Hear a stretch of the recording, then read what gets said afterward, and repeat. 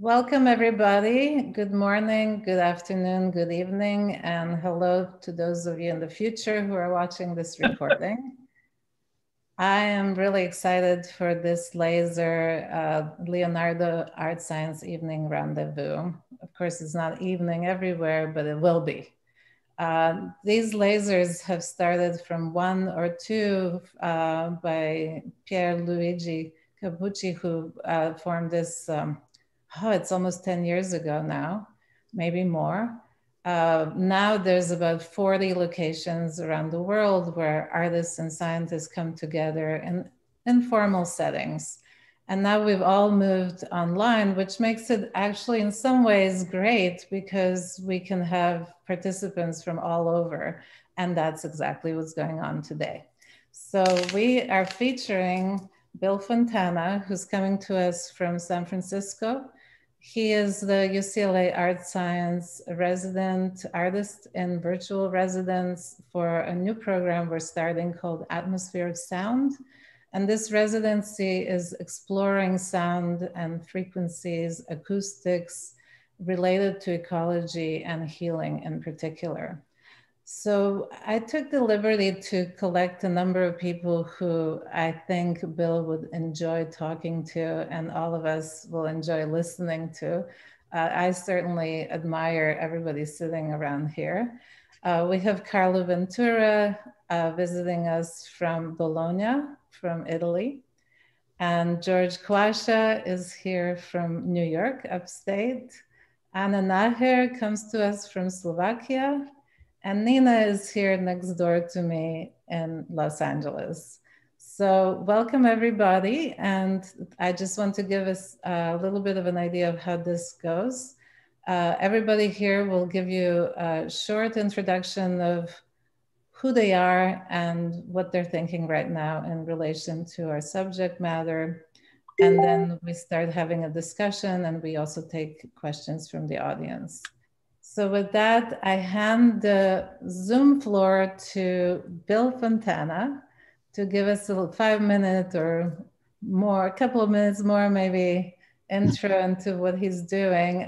We've had quite a few interactions with Bill. He does these amazing daily meditations at the San Francisco Bay Bridge, dealing with the quarantine. And we've had the pleasure to, the listening pleasure.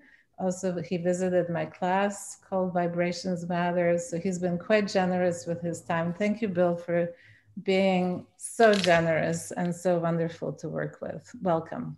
Well, thank you for welcoming me to this wonderful group of people and this wonderful sense of community in this strange moment where we're sort of experiencing isolation, and it's just really nice to be involved with this amazing community that you've created. I've got a video that I just edited in the last couple of days, and I'm going to send you an email link to it, Victoria, later, that maybe you can share with all of these people. I have spent a lot of my time in San Francisco kind of going to certain places that give me a certain kind of peace of mind.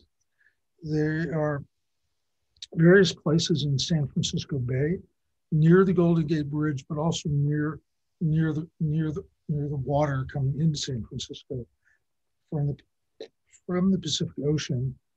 This screenshot that is my background right now is from a video series that I've produced called Graphic Waves.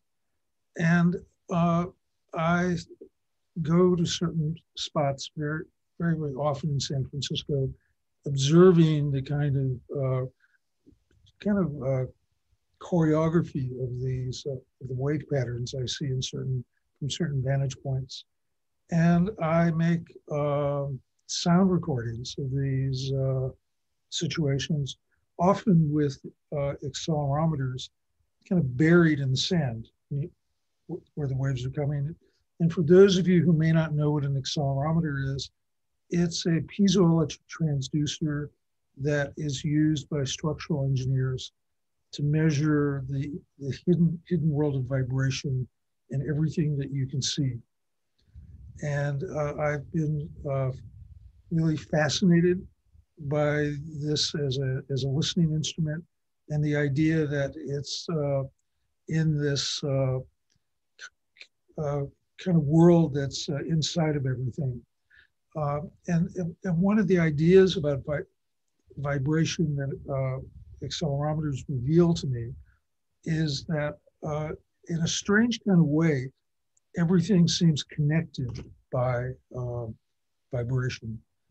This is most evident to me in situations like I've been involved with slowly developing a very unusual project in Paris.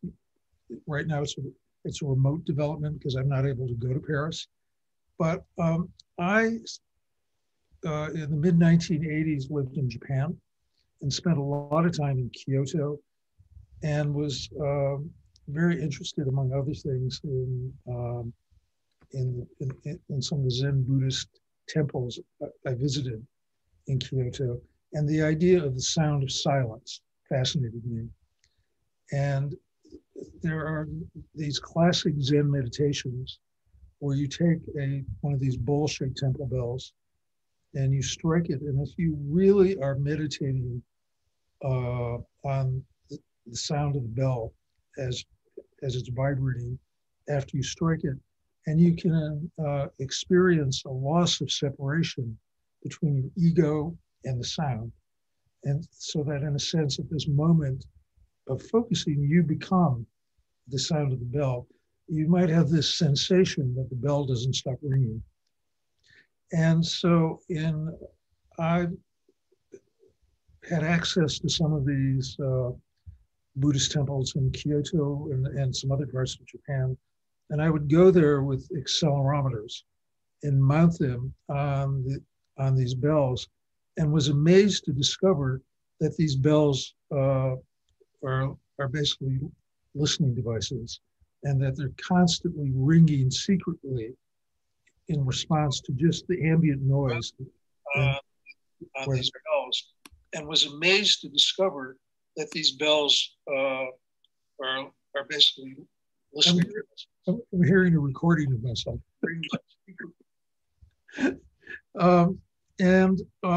So I've continued to explore this idea. In New York, I did a project about the bells of the MetLife Tower, the original MetLife Tower, which no longer ring because that building is a luxury hotel now. In London, I've explored this idea with Big Ben, because the 4 clock bells of Big Ben are not ringing because they're doing renovation works on the tower of Big Ben. But the project I am in the slow process of evolving in Paris is a bit of maybe kind of a crazy thing to be trying to do.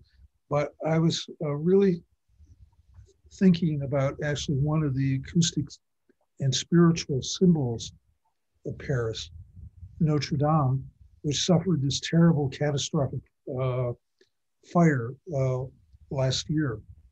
And so the project I am slowly trying to create is an installation that would involve creating a living live streaming sound sculpture with the 10 silent bells of Notre Dame, and to transmit this to a number of installation sites, one of them possibly being Central Pompidou.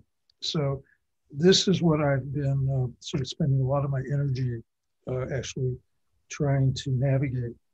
And I wanted to share with you an amazing poem, which written by the German poet Rainer Maria Rilke, that really kind of expresses the kind of insight, into this kind of idea. The poem says, "No longer for ears, sound which like a deeper ear hears us who only seem to be hearing, reversal of spaces, projection of innermost worlds into the open." And I think that poem really, for me, kind of represents the kind of idea, that I'm thinking about with this. But it's really bizarre to be trying to get a project like this going remotely, and all the people I have contact with in Paris are by Zoom, and I'm hoping in early part of next year to be able to actually go to Paris and climb around in the bell tower, so Notre Dame, and make some test recordings of the bells that aren't ringing, and maybe take this to the next level. Thank you, Bill. I'm so happy you shared this with everybody else. It connects so much to everybody sitting here. So it'll be really great to have you part of the discussion. And now we're going to hear from Dr. Carlo Ventura, who's coming to us from Bologna, the University of Bologna, actually, where he is professor in molecular biology. And we had the great pleasure of having Carlo's lecture on cells and light and motion and his collaborations with artists. And recently, with art, the art science center that he started with his partner in Bologna is our partners. So we're actually pulling him in more than he expected, I think. But thank you so much for joining us. And I know it's a little bit late there, but I also know that you're a night bird, so welcome. Thank you so much. Thank you so much, Victoria. So yes, we're working on stem cells, and what we usually do is harvesting vibrations from the cells, like mechanical vibrations. This is something we have been done with Jim Jenseski.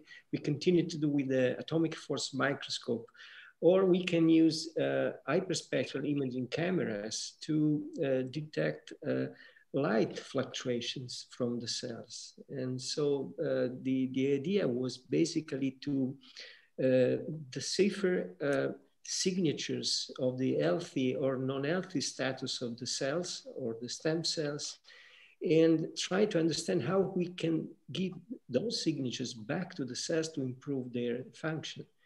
In other words, if you imagine a stem cell, so a stem cell is a cell capable of transforming itself in any of the possible mature cells that will comprise the adult body. So we have tissue resident stem cells, and we can harvest vibrations from these cells. And these patterns will change based upon the fact that the stem cell is becoming a cardiac cell, a neural cell, a bone cell, whatever. And we can send those signatures back to cells that are still in the really non-mature form. They're still undifferentiated to trigger their own differentiation.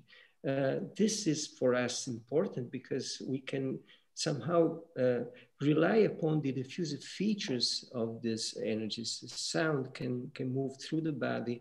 Light, especially in the near infrared domain, can pass through the body, and we can reprogram the stem cells where they already are. They're resident in all the tissues of the human body.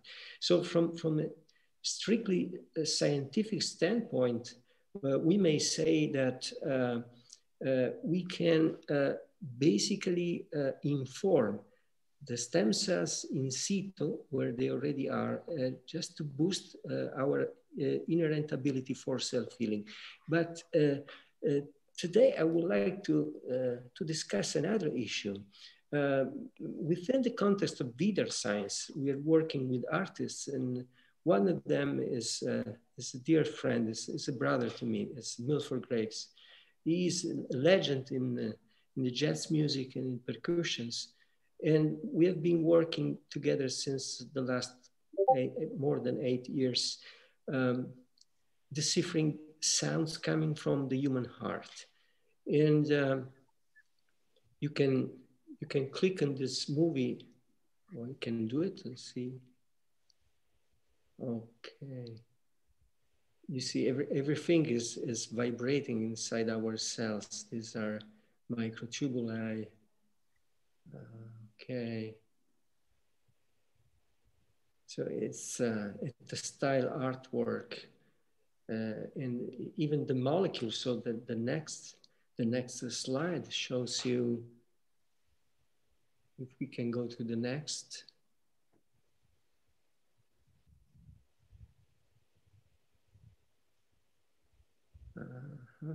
Okay, so this is an image of a peptide, so a signaling molecule. You see a spring, alpha helices, and turn in the alpha helices. So it's a vibrational actuator. And everything is resonating in our cells. It's creating informations. So if we can go to the next one. Okay. This is the event.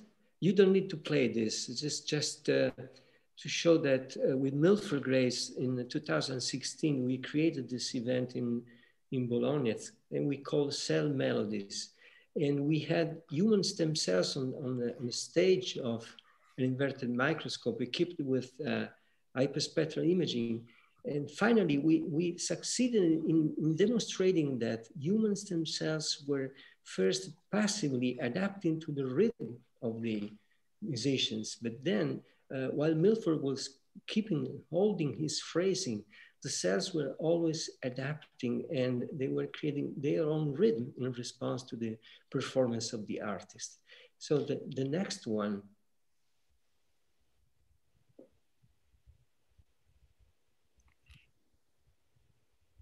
Okay, the next. This shows you Milford playing, the sound that we recorded, and this is the light fluctuation that has been recorded from the cells that were responding to the sound created by the artists. Now, Milford, if we can go to the next one.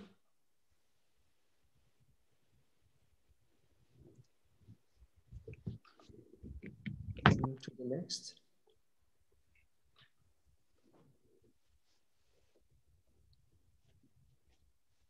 Okay, what we've been discussing yesterday, just with Milford, was an event that lasted 2 hours at the Institute of Contemporary Art at the University of Pennsylvania, was the wonderful work that Milford has done in sampling the sound from the heart, just from a particular part of the contractile activity of the heart, the left ventricle.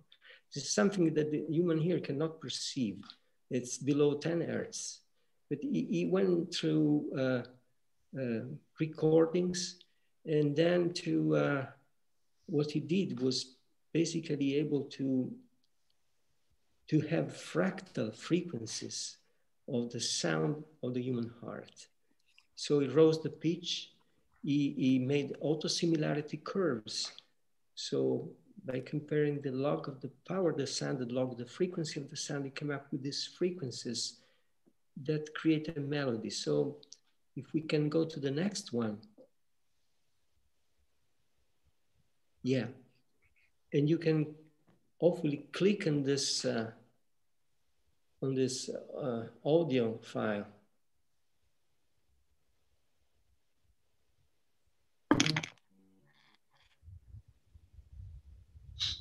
I hope you can hear this sound. Otherwise, I can probably... we don't hear it, but let's just go ahead and then we'll put it up a little later in the discussion. Okay, it's fascinating that the sound of the heart is not what we would think. It's not ba-boom, ba-boom, it's a melody.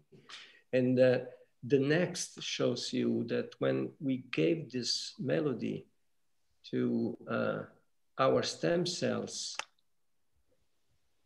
this is what we got. We had a transformation of cells from the control here. You can see this panel here. These are neural cells that are coming out from the undifferentiated state just because these cells were treated with the sound of the heart. Here you see in this other panel here, you see a neurogenesis event. And here again, below here, you see this colored part. These are just cardiac myocytes that came out from the exposure to this sound. So basically, the sound of the heart entails a specific message, a specific information that can tell to our stem cells to transform themselves into neural element or in cardiac element. This is really fascinating. When we scrambled with this sound and make it disordered, none of this event took place anymore. So within the, can go to the next slide. Next. Oh, okay. This is just a particular of the one that we saw before. We can go to the next.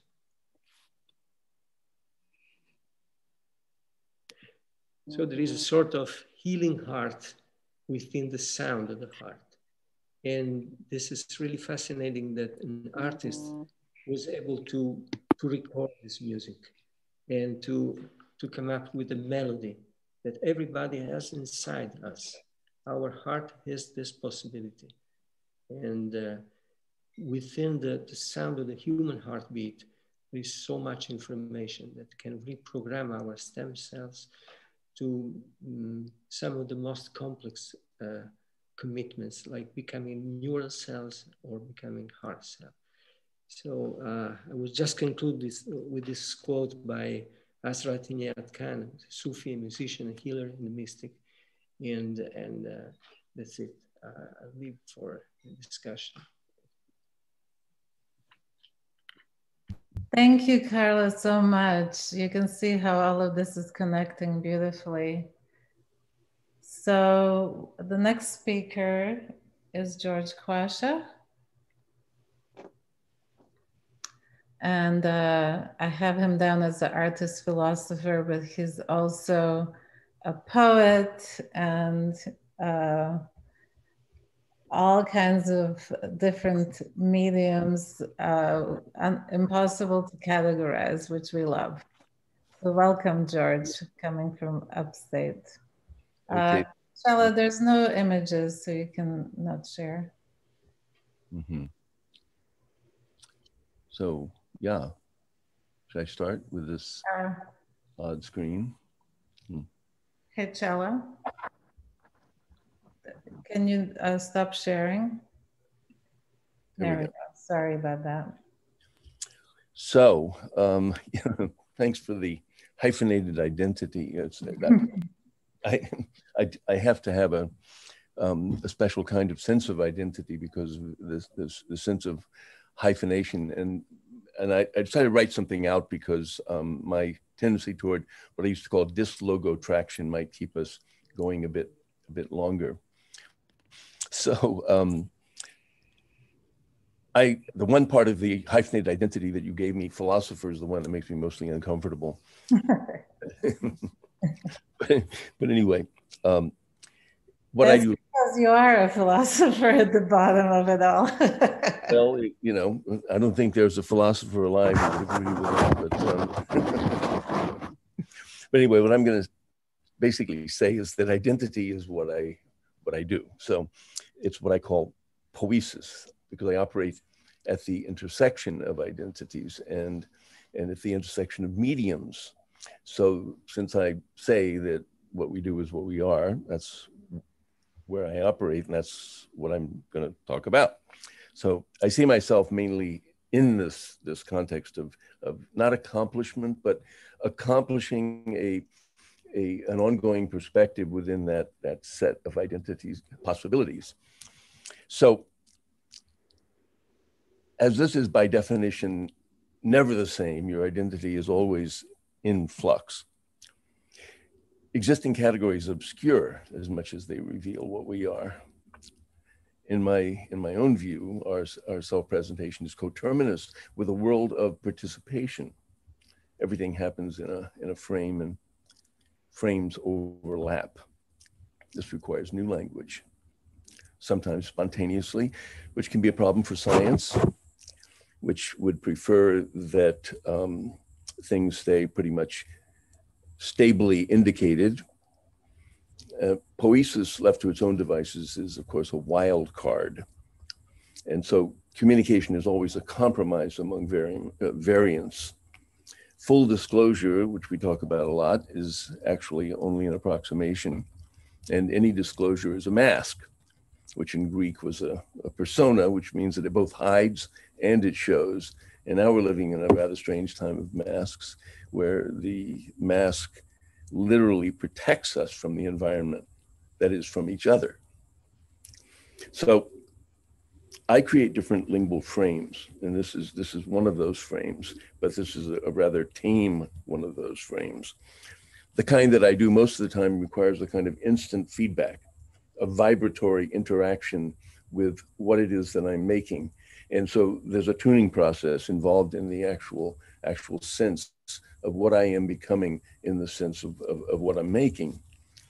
For this kind of frame, I tend to invent new terms, new ways of pinning down a perspective with a momentary stability, you could say. And that, in theory, protects us from preconceptions about what we're saying at that moment. The term that I'm foregrounding here, as I've been foregrounding recently in our conversation, Victoria, is the one called eco-proprioception. Now, proprioception, as everybody knows, is a neurological system by which we know ourselves in active movement and environment. Eco-proprioception suggests that this physiological system is in vibratory relation with surrounding, and that our knowing ourselves is not an isolated event. This, I'd love to hear later on what Carlo has to say about this relative to the kind of feedback situations that he must be perceiving happening. George, something is disturbing the sound. I don't know what you're shuffling, but just be careful. Thank you. Oh, it's your coffee. Maybe the coffee, yeah. Be careful, thank you. Yeah, okay. So my practice of art is mostly solitary, yet with a high interaction quotient within language and sound itself. And while I perform with others, the sense of interaction is always in the moment. That is, it's reconstituting itself, its own identity, its own presence, its own quality of being in the actual moment of its making in a kind of feedback situation. So practice means putting myself in a kind of matrix of interaction involving, in my case, mostly words and sounds, but sometimes things, sometimes objects. So this includes this kind of action here, but this is a milder intensity of action. So we're really talking about our intensities. Conscious action mainly has a goal of homeostasis among variables with sustained balance. But everything is going out of balance all the time. And imbalance makes noise. And that is necessary noise. Noise is necessary for the manifestation of something that actually has value. To get value, we must experience difference and disruption. That too becomes conscious in art. We upset a stable environment with our poesis. We shock it and get shocked. And that's a shock that awakens. We learn to tune in to the volatile situation, which is creative for self and other. Now, my point is that language contains all of this within itself. And how we represent what we do, how we represent the process underway, and therefore how we represent what we are in relationship to environment is always a process that is a creative, interactive process. Language already contains all of this. It already contains, it's never your language, it's never my language, it's always language. So language is always an eco-proprioceptive matrix all by itself. And problem is that whenever we talk to each other, whenever we describe what we're doing, we're creating a further matrix that has an interactive quotient within it, which we don't normally get feedback from. And like quoting David Bohm's statement that the problem with human beings is that we think in a way that's not eco-appropriate, it's not proprioceptive. That is to say, we don't get feedback from our own thinking process. We put it on a screen, put something on a screen, and we're getting feedback from that, but then we posit the thing on the screen as an absolute entity in itself, as something that actually exists. Actually, it doesn't exist. It's in the process of creation and decreation in that moment. So the problem for me is, how do we create language that embodies this situation? How can we actually have our language become proprioceptive? And if that's in relationship to the environment, it's eco-proprioceptive. It's our language. It's our interactive process. So identity true to the environment needs to destabilize itself so that multiplicities can tune into their interactive variables. Paradoxically, being centered in oneself is a state free of fixed identity and more open to otherness. I call this axiality. That's the sort of most used, invented, or reinvented principle that I invoke in how I talk about these things. Being free in one's own dynamic axis, tuning, getting in touch with the actual vibratory process of interacting with others at the vibratory level, can facilitate the free state itself. And it necessarily means giving up one's own identity. Any musician who works with improvisation knows that you basically surrender yourself to the process of sound that's happening interactively. And good musicians generally know this a lot better than artists do, or better than poets do for the most part. So this persona that the Greeks talked about, this process of sounding, this what actually crosses the mask, has to learn to become an impersona in a certain sense, has to learn to become something like an objective process, but it's not there long enough to be objectified in an improvisatory situation. So art is a productive tangle, a kind of eco-proprioceptively involvement with entanglement and non-locality. Intensive practice activates an alternate time and vibratory sense, different from the assembly line time that we operate in most of the time. And ecos is a whole living field, optimally harmonious in self-communicating, self-regulating, self-organizing with unknown criticalities. Poiesis, art, music, aims to match its potential to heal the interactive field back to itself, which may require interruption and further dislocation. So that's my basic statement for the moment.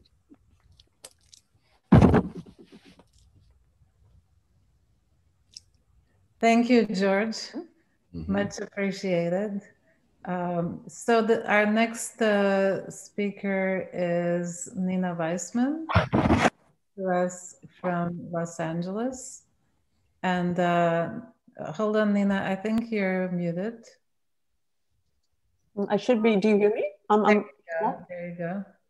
Wonderful. Thank you so much, Victoria. Yeah, so it's so, I'm having such a great time listening to all of you. There are tons of overlaps and excitements and disruptions. So I would, let's see, I guess, next slide, please. Think about this idea from Rodolfo Linus, who was the chair of neuroscience and psychology at NYU, mentioned, which is that mindness is the internalization of movement. So I want to suggest in this short talk that the wiring of the mind happens across our pattern-based senses. My focus these past years has been on working with sound and gesture in hopes of wiring more empathy between bodies and opening minds. Next slide, please. Between Bodies was a piece I made. I'm going to show an older piece and a new piece because the connection between them is what I'm thinking about right now. Between Bodies uses sound and gestures triggered by those sounds to connect visitors' actions to this piece to the energy of bodies living and working in Tijuana, hoping to make visceral any visitor's link to the rich networks of people at work in that city. Products and technologies assembled at great human cost in Tijuana are sold worldwide. Yet for years, media hypes has suggested our only significant connection to this city should be through fear. Internationally, people consume the media's relentless and profitable feed of sensational crime images and stories. And terrified, at the time I made this piece, most residents and non-residents were staying away from the city, to the point that the economy dropped down to 5% of what it had been because of the lack of tourists, and locals were staying home at a time when the violence did not really merit this, based on, I had the wonderful opportunity to be guided all around Tijuana. And so I recorded sounds of the everyday life that was actually thriving there. The sounds triggered in between bodies are these samples of everyday gestures, communications encountered in the streets of Tijuana. The reason I did this was, again, to sort of hopefully generate some of these empathies through a few different means. One is this, I wasn't actually thinking explicitly about it, but in hindsight, you could talk about mirror neurons at work here. I'm sure most of you all know, but just for anyone who doesn't, the example of how mirror neurons work, simply hearing or seeing the sound of, say, if you're a monkey, of another monkey cracking a nut will cause the same muscles in your body to prime as if you were cracking the nut. And the same neurons are firing as if you're the one doing the action. So with this in mind, and humans, we do this also, they don't know the precise system, but they see this happening. So with this in mind, the dialogue may be between the real bodies in this piece, and I'll show you a little video, and the sounds of bodies recorded in Tijuana might actually create a kind of neural alignment or attunement between the visitor and the people in Tijuana. I was hoping for a kind of embodied virtuality. The neural tape for one activity is in fact played through the visitor while they're not conscious of that. So next slide, please, little video. If you can, thank you, start that. And there's just a little explanation here of the sensors. It's a 70-foot long piece, and it's through the entrance to the museum. So you walk through and you can't help but approach certain sensors, and your proximity to them will trigger sound and change in pitch.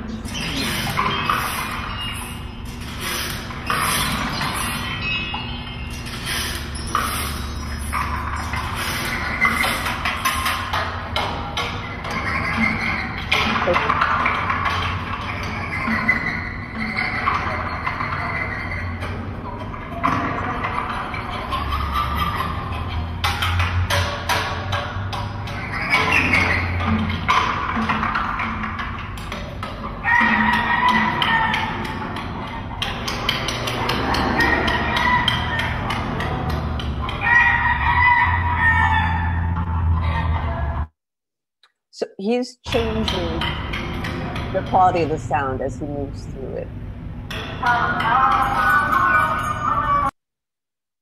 Oops.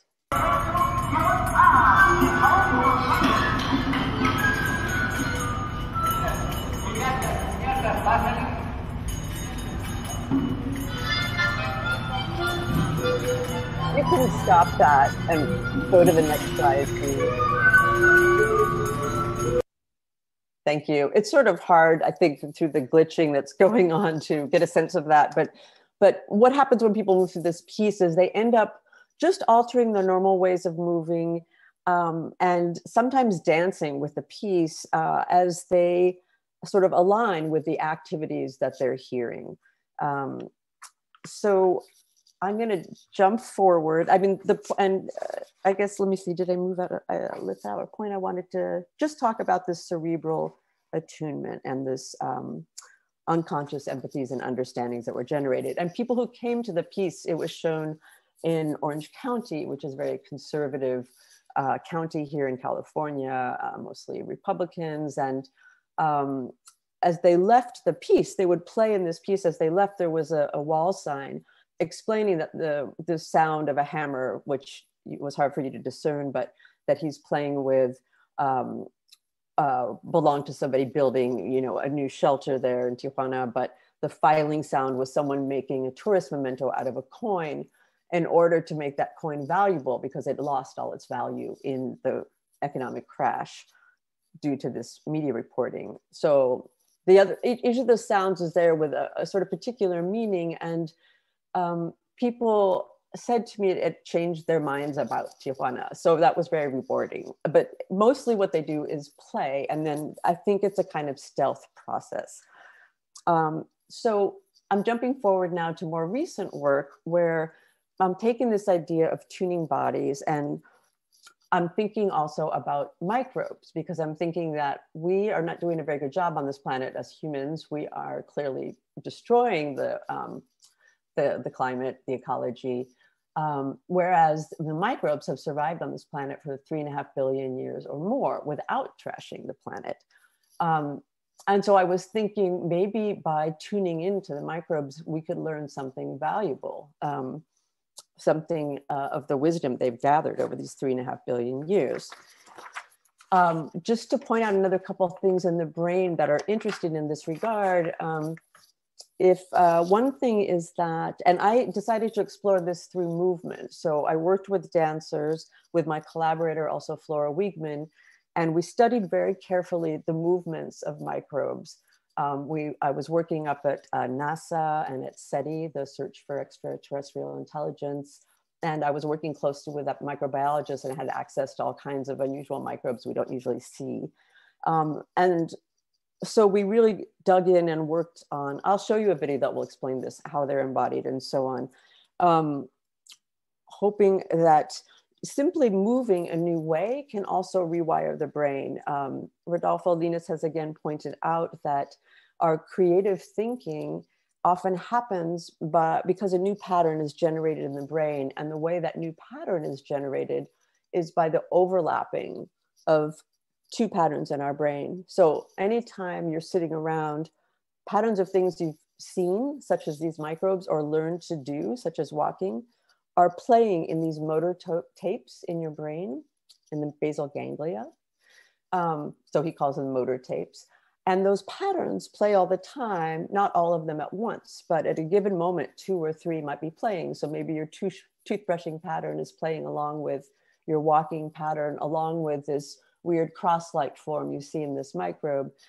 And that overlap of patterns literally can lead you to think a new way, can open a new logic. And so I thought, perhaps if we start to move like these microbes, if we can really take in their embodiment, we'll start to think differently. And the people who are watching us will, by mirroring, also start to think differently. And we might get some kind of embodied connection and understanding of something that microbes are learning or do or know about each other that allows them to survive.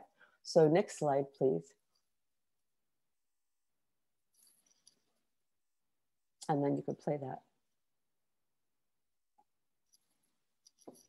The driving in question is, what is intelligence? How can we think about non-human intelligence from a non-human perspective? Is there any way we can get outside of our human framework to actually somehow sense, taste, perceive the intelligence of another creature?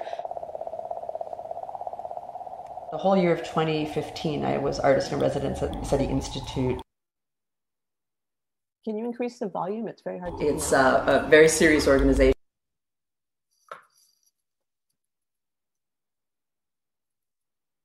And if you can't, then I'll just allied with Nacher.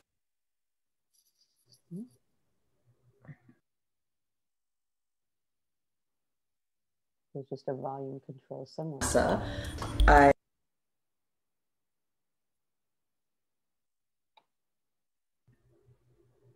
Hey, Nina. Should I just talk it through? I'll just, yeah. Yeah, because we try to keep these short. Thank you. Absolutely. Yeah, totally. So we just developed a long period of research and a long period of exercises with dancers where we literally took on the sort of very liquid, very light, extremely sensitive skin of the microbe, and developed new ways to sense each other and new ways to move based on that, and new ways to socialize, and new ways to communicate, because microbes have language. So we built a way of moving and performed choreography based on that, and did that around Los Angeles in different kind of very public settings. So maybe the next slide, quick hop, if you could. Nina, if you could just... Oh, says stop? Yeah, cool. because we can bring it up and send links to people. There's still Anna and John who are presenting. Sorry, great, thank you. That's good. Maybe a closing, a short statement about what you're wanting to discuss with this wonderful group. Yeah, well, I mean, I think this question of tuning in to other people and other creatures is absolutely critical for us to get through this period and get someplace positive. So that the work is very much about that. And any of the time spent tuning in is simply, it's amazing how, as you all know, just how much it can shift your priorities. So I'm very invested in trying to think how to apply that to the problems we're having now. Thanks. I love the idea of tuning in. Thank you. So we're going to tune in to Anna Nacher, who I have now the pleasure of collaborating with.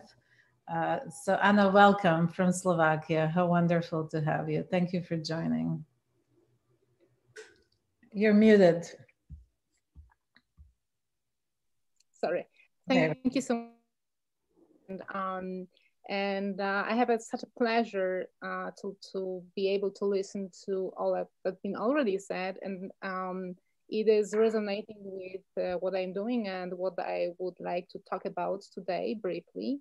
But first, I would like to apologize a bit because I'm based in Slovakia now originally I hail from Poland, and right now we're having massive protests. It's the 7th day of massive protests going on in the streets, and what started as a feminist protest against further restrictions of already inhuman abortion law has been transformed into I would say the bigger protest movement against the authoritarian government. So, you know, part of my head is still with my friends who right now actually might be exposed to the sonic weapons, you know, the long range acoustic devices that's going to be used for the first time in Poland ever.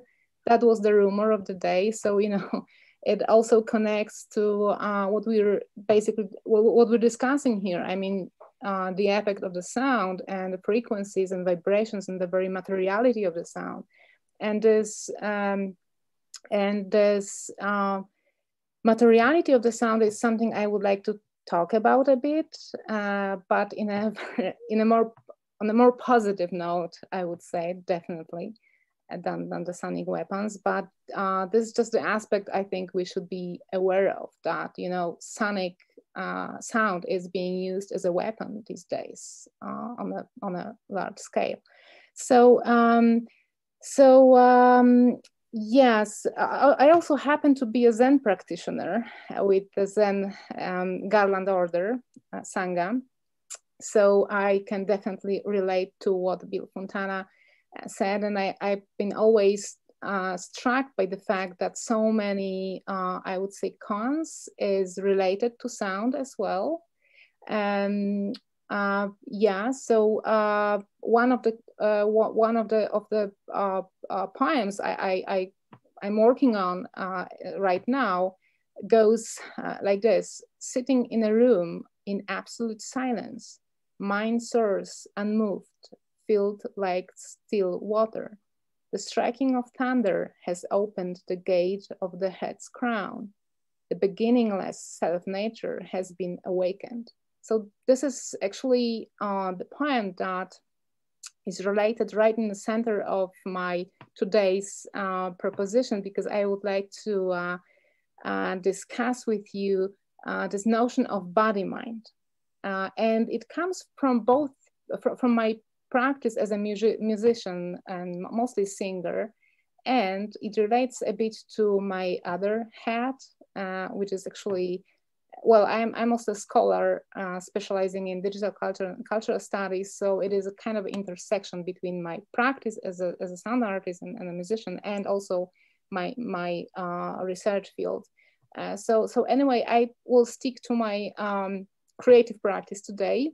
So this is the project I started with my partner and husband more than 20 years ago. And we've been always interested in the opportunities to explore the sound fields that are being produced by the instruments that rarely make it to the traditional Western music.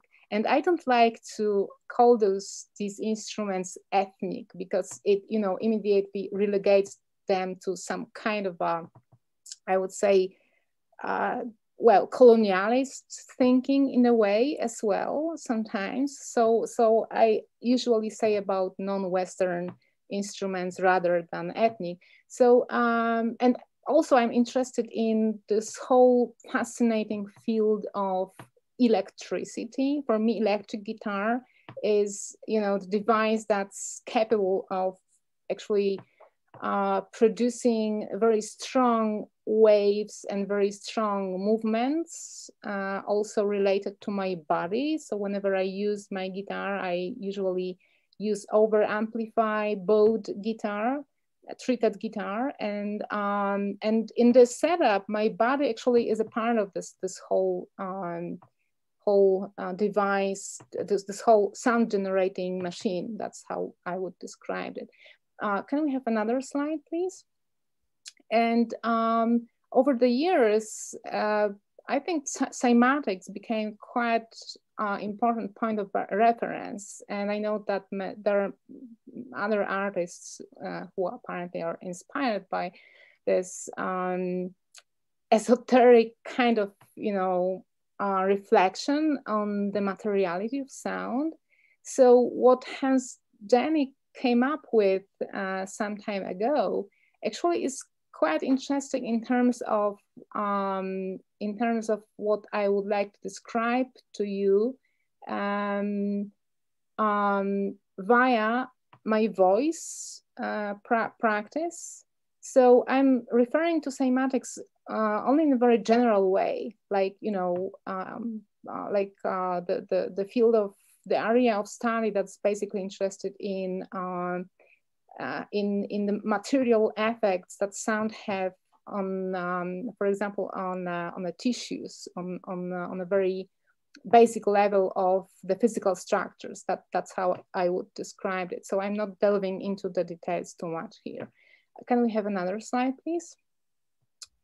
And since I'm not professionally trained as a musician, I've never been interested in traditional music based on notation, on you know, the necessity to learn scales. It's maybe just me. I've been always interested in the very physicality of the voice working inside of your body. Here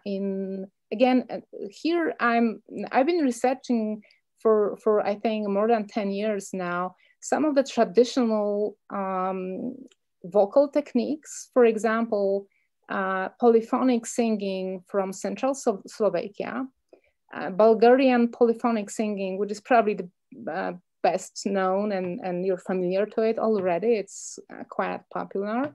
To Sami yoik, and to there's a number of techniques that are actually focused on how, you know, we can produce sound, how the human voice is also a device to work with the body.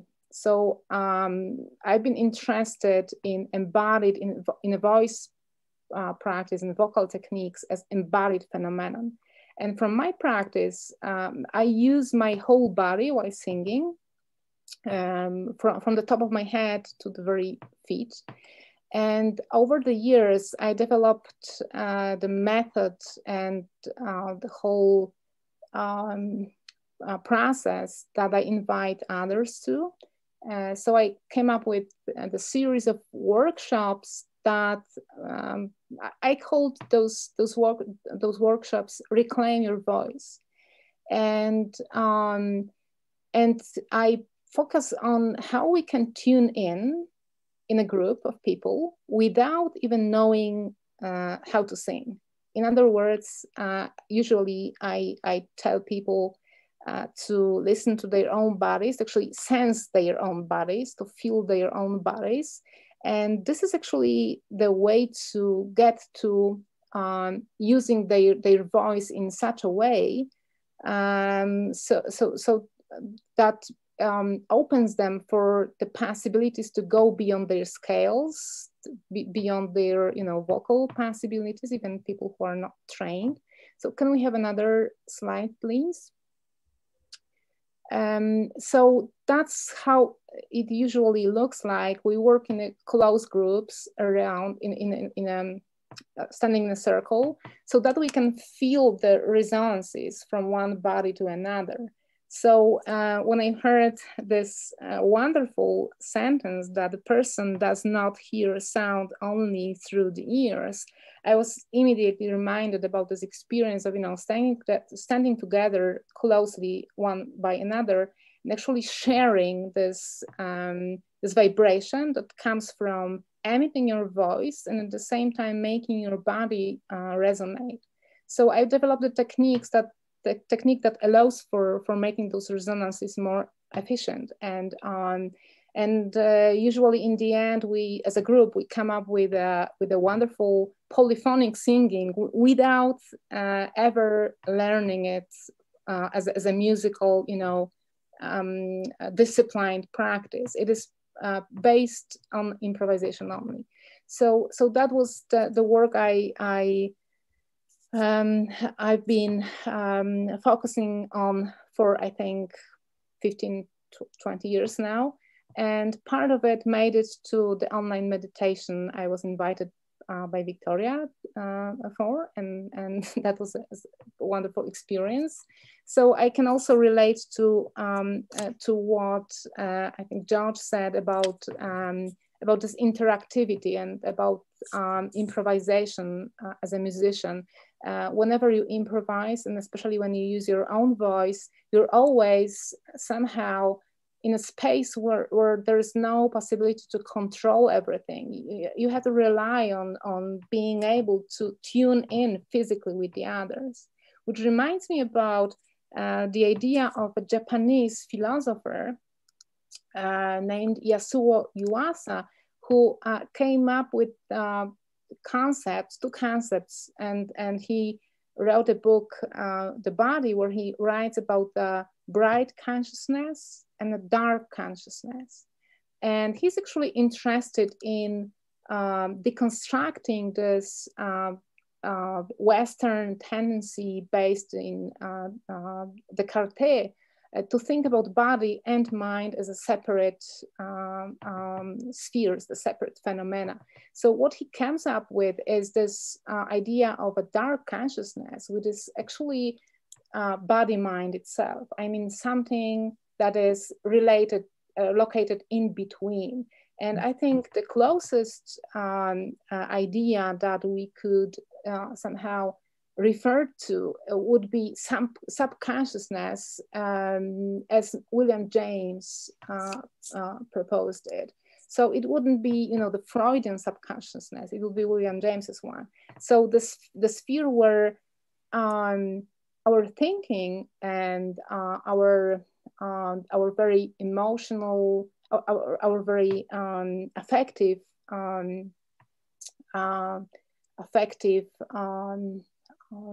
area would be grounded in how we move, how we are in our bodies, so to speak.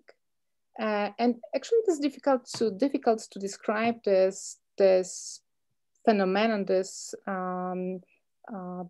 idea of a mind body in a language that's, Western language is so strongly related to this Cartesian polarity, so to speak. So I find it really interesting that I think this common thread running through almost all of the presentations so far actually is trying to dismantle this way of thinking where we have two separate words. One is the intellectual one, and another is physical or bodily one. And it is so, so encouraging to hear from the scientists that the hearing, actually the sound, permeates everything. I mean, even the very physical, on a molecular level, actually, we can hear sounds. That's actually fascinating.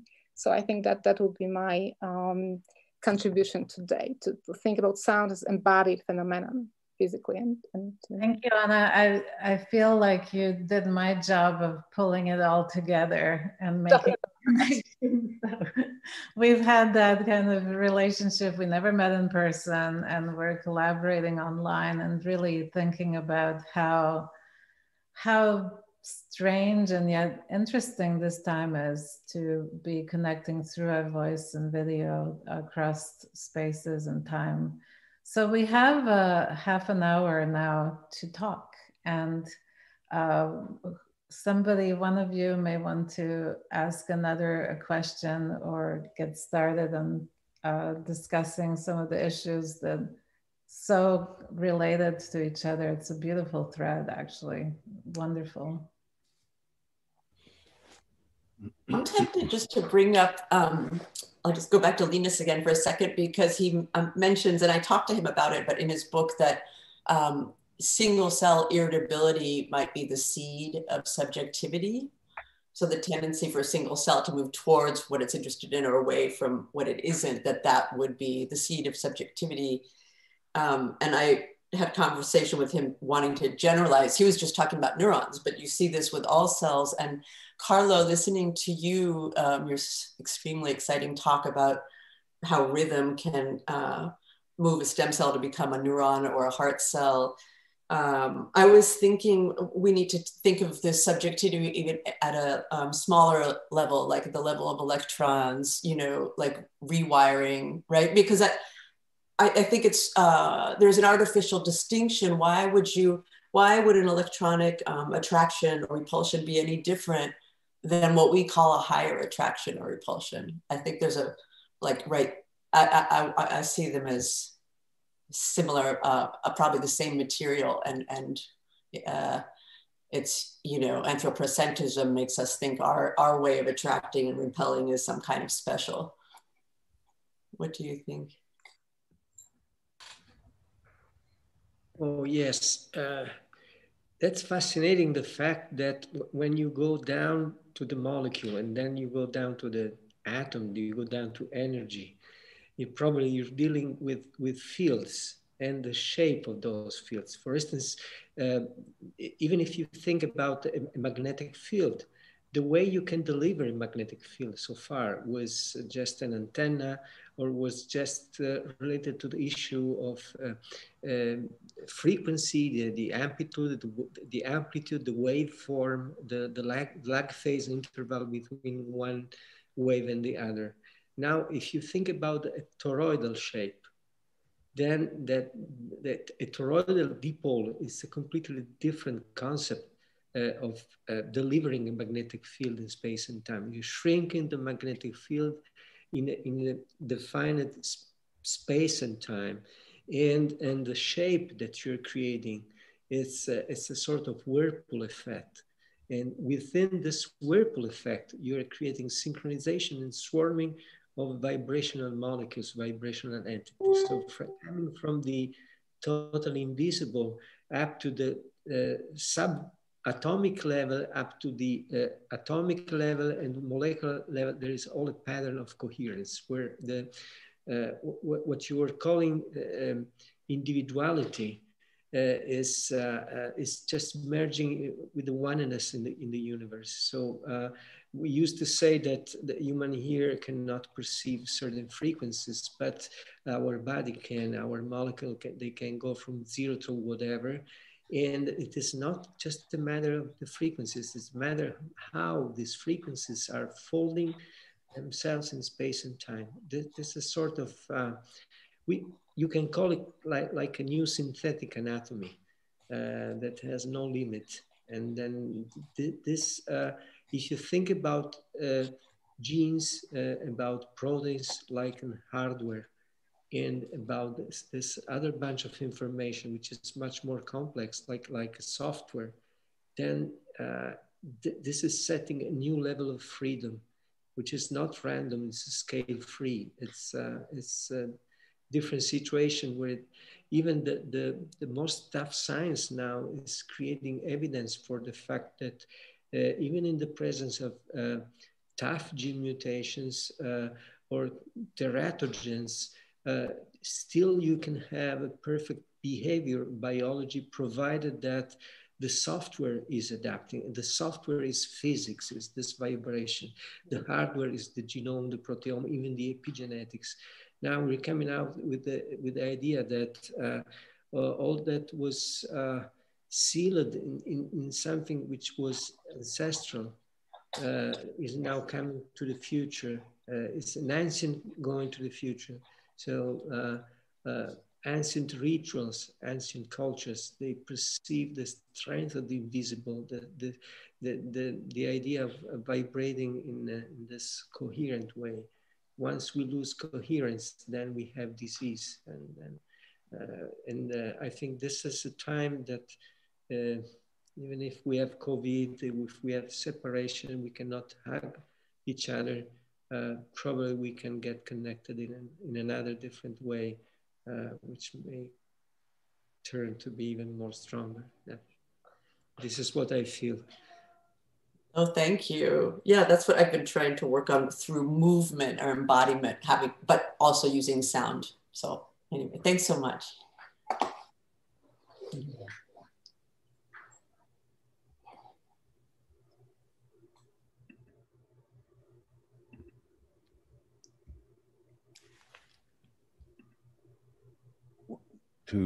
I can make a comment on what you've just talked about.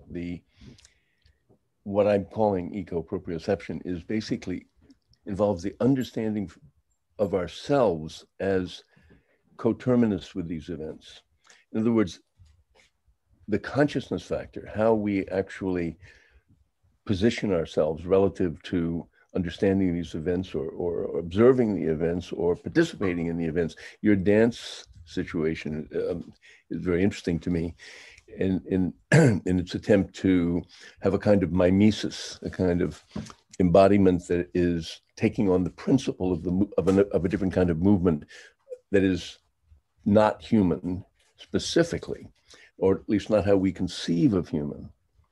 But I'm saying that how we conceive of human and how we represent it in our thinking, which is ultimately related to how we represent it in our language, conditions the degree to which we can interact with these events.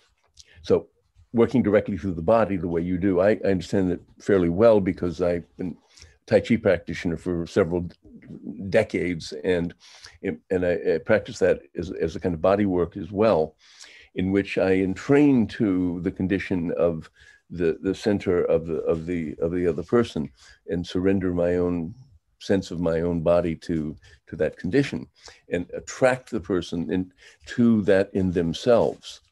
So in a certain sense, that principle is the interactive principle that allows all of this to become a kind of language.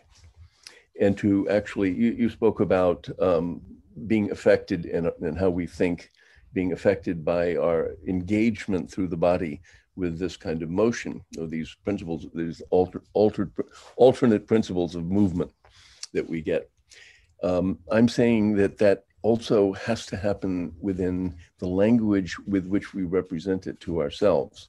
So this is the function of poiesis, which is taking the language into a different sense of itself, where it becomes proprioceptive. If we all participated in each other's disciplines a bit more directly, I mean, it's hard for poets because we don't get very many people to spend the kind of conscious time that it takes to get a feel for how these alterations within language alter our thinking, alter our bodies. Because I practice both on the body level and the sound level and also on the language level, I have an opportunity to participate in that kind of interactive process. And I'm getting glimpses of it.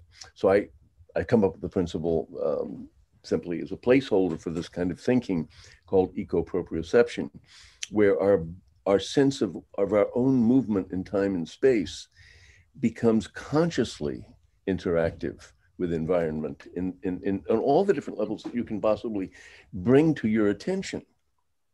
So that's what I'm. George, right at that moment, we were joined by John Beaulieu, who warned us that he would be late. Welcome. But I was thinking maybe, George, you can do a short introduction to John, and then John, maybe you can show us a little bit about your work, a few minutes to introduce yourself to the rest of the panel. Well, John is so many things that we need more hyphens than I think we've got available to us today. I first knew John as a composer of new music, of music in, say, the tradition of John Cage and any number of different modern composers' recent work. But he also became a therapist and he's a craniosacral therapist and teacher. He's a naturopath. He's a polarity therapist he had direct involvement with the cymatics of Hans Jenny that was brought up earlier, right? And he's worked with many different disciplines simultaneously: mathematics, sound installation, and many things. And we collaborate. We play music together also. Like what we have a thing called the axial band, which attempts to bring this principle as a music happening in the moment between us. So it's that actual living or alive or inactivated space between us. Well, welcome, John. So good you made it finally. We also published this book of his years ago. Yeah, upside down. I like it. Better upside down, right? No, it's good like that. So we have a few slides of yours. Oh, I have slides? Yeah, you sent us something, yeah? I didn't know I did. I can just, first I want to say hello to everybody. It's such an honor to be here with everybody and to hear. Yeah, I just got on late, but I already looked at what's happening and the idea of the integration. I like to say art informs science and science informs art. And the fact that we could be here and hear scientists talk or hear artists talk and hear them relate to each other, the world would be a much better place if this could happen more often. And it's always happened in my head, but to see it externalized with so many different, high quality people is great. So I think I heard the word neurocoherence. And I'm a doctor. I'm a naturopathic physician and a licensed psychologist. Been practicing for 50 years. I'm taught at universities and so on. I have all the professional training and also a master's degree in piano performance and so on. But my interest really these days is in coherence and the application of sound. So we could be, I like to say, neurocoherent. The science is there, the research is there, the rest comes down to politics, basically. And my main field is what I call low tech, and because I work with people directly, thousands of patients, and I have to find ways for them to become coherent. And the word coherent and I think the modern world just means one of you're centered. An athlete would say they're in the zone. We would say that in the daily act of living, that you have stressors, and your ability to adapt to those stressors is what really will lead you to a state of coherence. So the very thing that you resist the most, the very thing that you're scared of the most, may be your gateway to coherence. But when you practice an inner state of coherence, and that could be done through meditation, that could be done through Tai Chi, it could be done through all your movements and dances and arts. But I found that the use of sound and vibration is one of the most quickest and fastest ways to do it. And I use basically tuning forks, right? I figure it's so simple, everybody knows what they are. And when you have two tuning forks and you use them correctly, you tap them, you can just tap them together. You can, or just tap like so on your knees, you hold them, and I give you the sound. Right, you can. And I started having my patients do this once in the morning for a minute and once at night for a minute. And then we got into the laboratory. We were able to do some research on a molecule called nitric oxide, one nitrogen, one oxygen, and how it functions in the immune system, the endothelial and neuronal system. But what we found out most was that it creates a relaxation response that's instant. So if you're all worried about yourself, if you're thinking, and so on, if you just take for a moment and do this, and you have a good thought, and you can do it. And what's more important is consistency. When you do it in the morning and at night for 1 minute, and you do it for day after day, month after month, after a while, it becomes ingrained in you. And then what happens is if something in your life is difficult, like you begin to not get so caught up in it. I like to say when an athlete has a problem, when they miss a shot, or a musician doesn't play the right note, a good musician just keeps going. They know how to stay coherent. So with my patients, what I want the most for them is to have a good life with a lot of partying, and then to be able to come back to coherence over and over again on their own without me. And when you do that, what happens is your brain becomes nature's drugstore. You will create a cascading of biochemicals that will come over you. And when you're in this coherent state, I think it's been said before, you have the ability to mindfully listen to your own body. And when you listen and listen and listen, you go through layer and layer of what the philosophers called qualia. You begin to go through experience after experience after experience. And all of a sudden you come to a place of deep inner stillness. That would be coherence within coherence. You know, and from that place, your body normalizes, it creates whatever chemicals it needs to heal itself. And in the time of COVID, we need that for sure, there's no doubt about it. But basically, once you're in this state, then you come out of this state and you say you want to share it. You want to find a way for other people to come to it. And I think in a way, we've all know this. That's what we're all doing here in our own ways, in our own unique creative ways.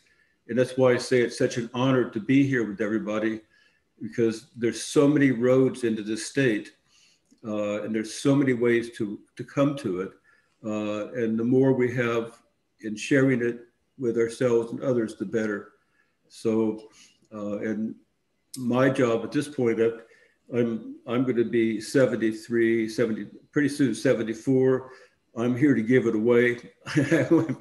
I figure that we're all vibrational beings, you know, and what we need more in the world is just to have our own, I call it self-regulation.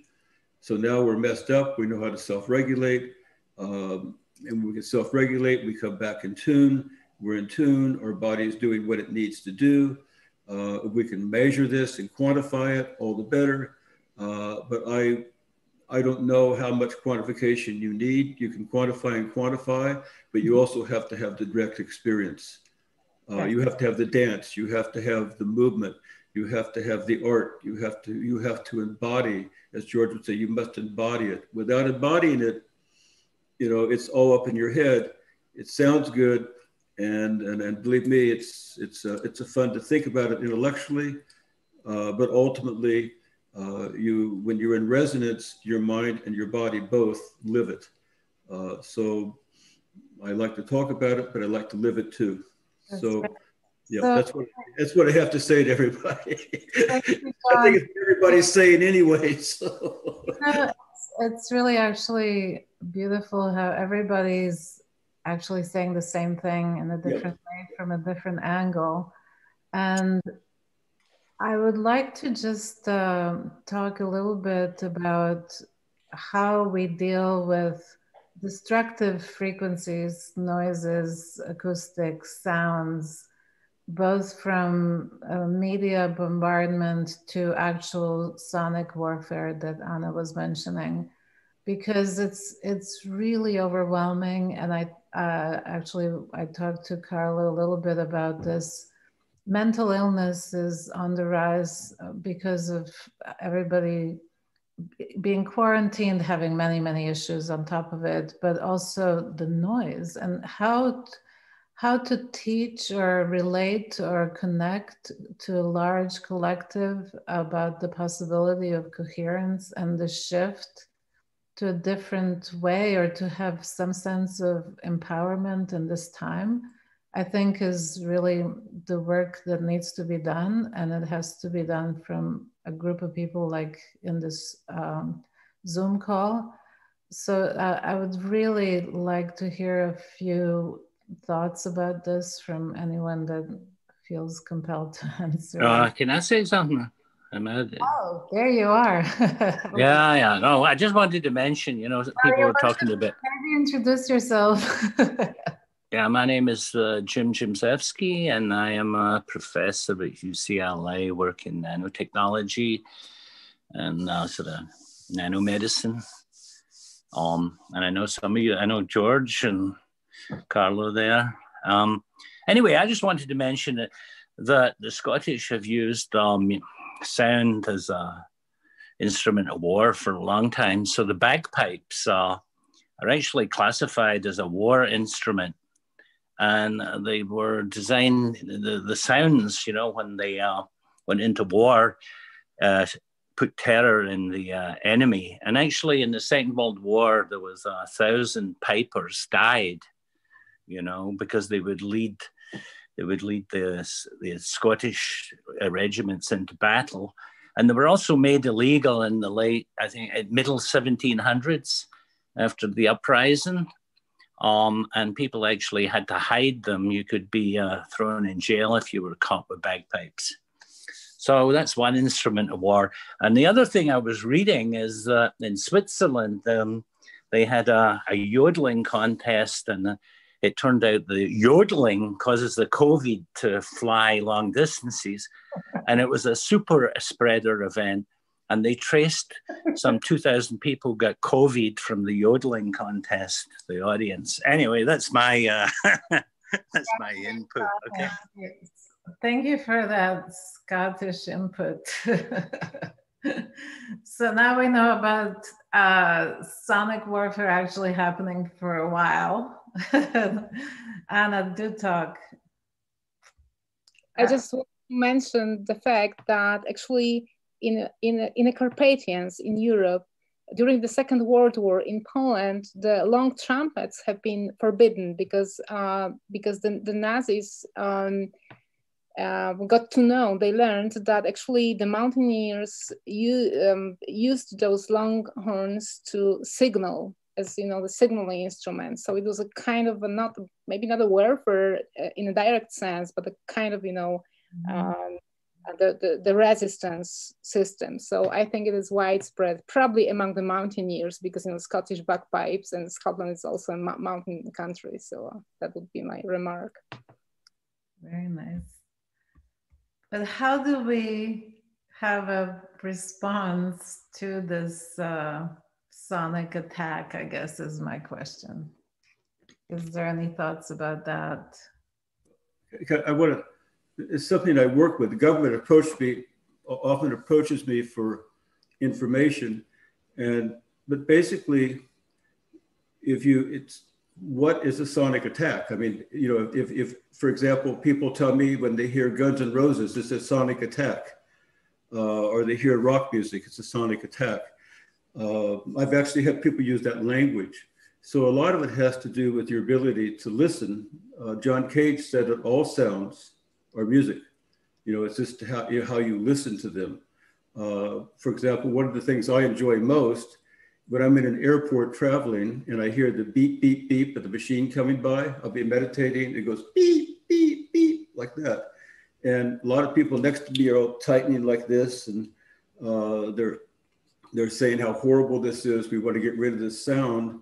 Whereas I just actually realize it's there, it activates the amygdala, it says, wake up, they don't want the truck to run over you. Then you realize, no, I'm safe. So I go back and I meditate and I go beep, beep, beep, and I use it as a mantra.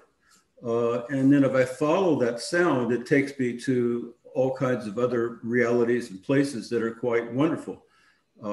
Same with car horns honking and so on. So what's noise to one person can be music to another. It just depends on how you listen. You know, if I'm in the hospital, by the way, and somebody's really sick, I'm not going to use car horns to heal them. So you understand this is if I'm teaching yoga, I don't want to make somebody touch their toes if they can't, but they can only get to their knees. But your ears stretch just like your body stretches. So, but there's definitely frequencies that are destructive. Anna, did you want to say something? Yeah. Yeah, exactly. I wanted to say something about actually listening, because, you know, as a person who often gets heart palpitation when there is certain type of frequencies are occurring around me, I can tell that, for me, listening actually is a very embodied practice. So I think it is not only about, of course, it is not about the volume. It is also about the frequency. It's about the way this sound works physically inside of your body. So what I wanted to say is that, I think that maybe the practice of listening to inside of your body, to the sounds that normally not even perceptible, like, the beating of the heart and the blood flows, which actually quite often happens during the meditation. So this is, for me, this is, the interface, the space where meditation and the sound practice sort of, overlaps. So I would say that maybe we could come up with some ideas about how to develop this listening as, something that's happening inside of your body, not necessarily with your ears, as Carlo has said. That would be my 3 cents about it. So Carlo, in your research with cells in relation to light and sound and healing, do you find that there are also destructive sounds, frequencies that can actually impact our physical health in a negative way? So not even conscious mind, but sounds that are destructive. I have no direct experience on that because we're looking at the opposite usually. We're looking at sound that can make everything coherent. If I can make you hearing this sound, if I succeed.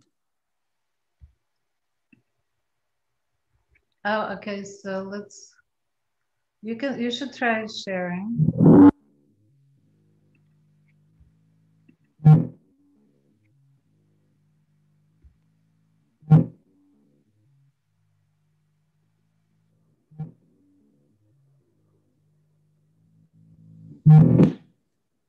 Could you hear it? A little bit, but I'm not sure if it was broken up or if it was, yeah.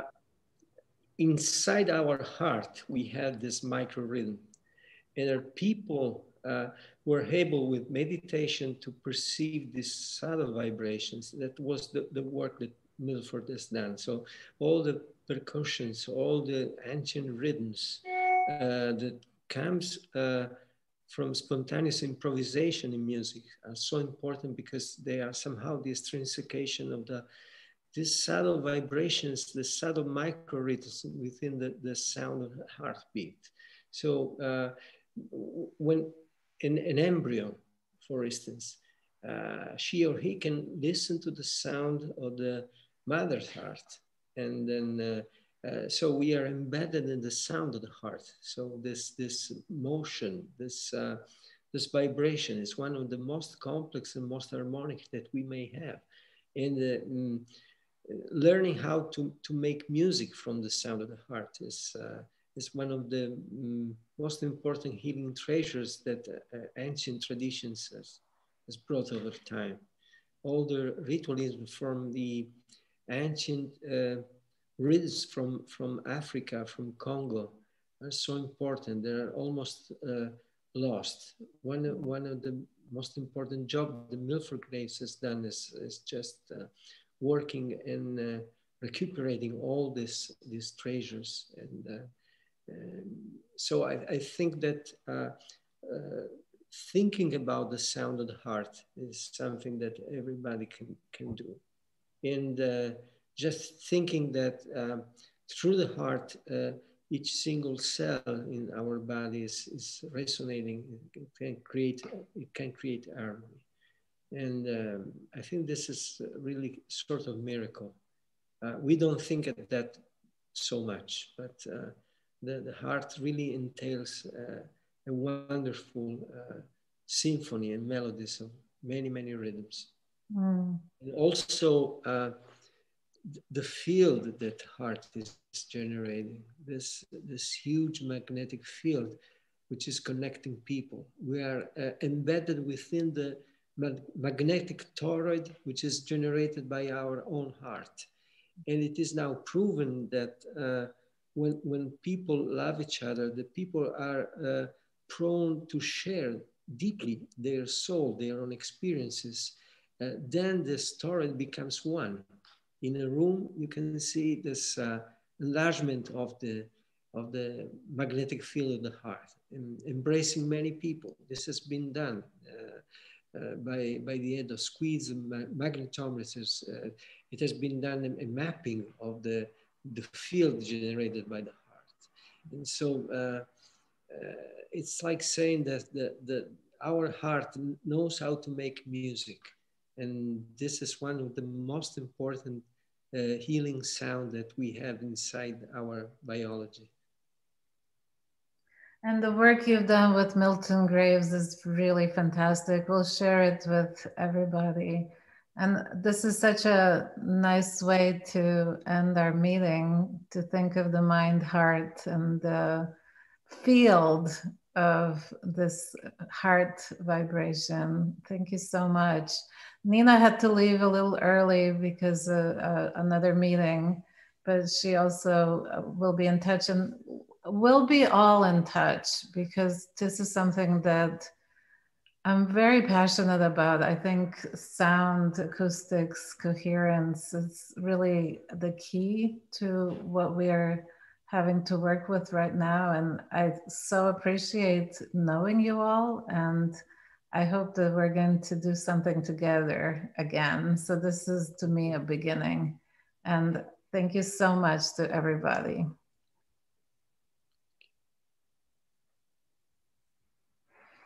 Until next time. And thank you to the audience who was here and those who will be here in the future watching this recording. Bye, everybody. Bye. Thank you so much. Bye. Bye-bye. Bye-bye.